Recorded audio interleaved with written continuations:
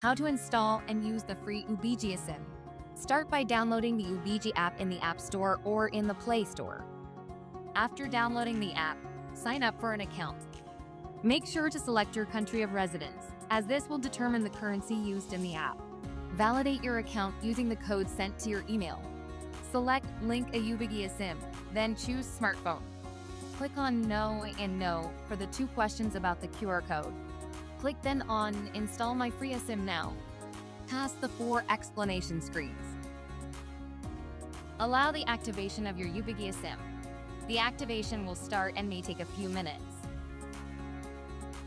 Set your primary line as the default line, the source for a message and FaceTime, and mobile data as well.